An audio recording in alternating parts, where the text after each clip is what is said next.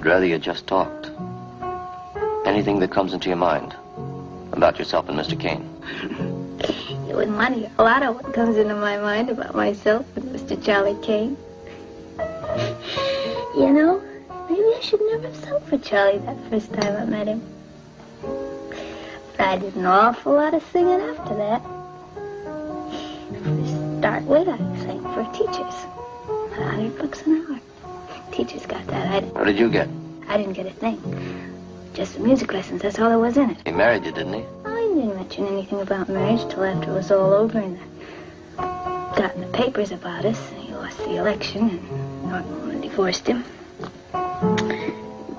He was really interested in my voice. What do you suppose he built that opera house for? I didn't want it. I didn't want to sing. It was his idea. Everything was his idea. Except my leaving him.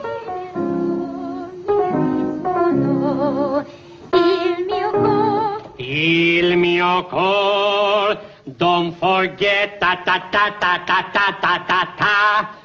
Oh, don't get nervous, don't get nervous. Please, let's come back. Da capo, eh? Please look at me, Mrs. Kane, darling. Now, get the voice out of the throat. Play the tone right in the mask. Forward, forward. The eyes. Go ahead. Diaphragm. Now.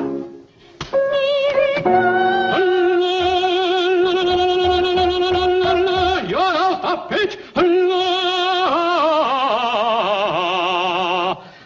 Some people can sing, some can't. Impossible. It's not your job to give Mrs. Kane your opinion of her talents. You're supposed to train her voice, Signor Battisti. But Mr. Nothing Kane. more. Please sit down and continue the lesson. But Mr. Kane. Please. But I will be the laughing stock of the musical world. People will think that People will think. You're concerned with what people will think. Well, perhaps I can enlighten you, Signor Battisti. I'm something of an authority on what people will think. The newspapers, for example. I run several newspapers between here and San Francisco. It's all right, darling. Signor Battisti is going to listen to reason, aren't you, Signor Battisti? But how can I persuade you? You can't. Allora cominciamo, eh? Avanti, avanti.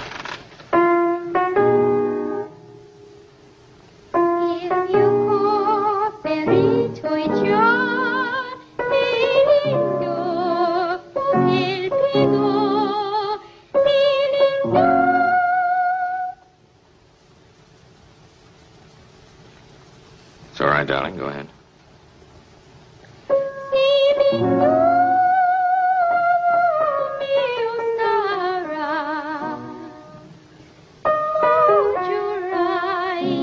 I thought you'd see it my way.